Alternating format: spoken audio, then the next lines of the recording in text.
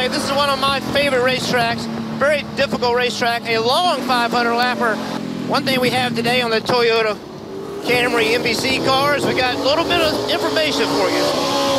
I'm on the brake, and it's important to get off the brake, because if you roll that brake all the way through the corner, it overheats them for no reason. Most racetracks, the bottom of the racetrack is, you know, a change of banking, but here you've got this pink curb.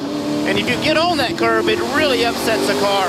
What you want to do to keep somebody from passing you, though, is you got to be right here on this curb. But the problem is you jump that curb, and that's not good. The car completely gets out of control. Something very unique here at Martinsville is this pit commitment line. So NASCAR has said, look, it's very difficult to get on. We're going to let you have 2 tires on or below, different than everywhere else. The other thing that's unique is that this is not the start of speeding. This is not pit road speed. Pit road speed doesn't start until you get all the way up here to this yellow line. So when you're watching a race today, pay attention how people get to that commitment line, accelerate to gain ground on the guy in front of them, and then slow down by the time they get to this line.